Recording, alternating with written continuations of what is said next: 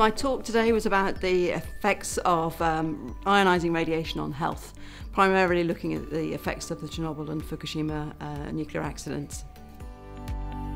It's important to use science, evidence-based science, to decide government policy and things like that. And there's been an awful lot of misinformation and misunderstanding around radiation health effects. So it's important that scientists actually speak out and get the genuine health effects of radiation out there so that the policy can be made by the politicians on the right facts.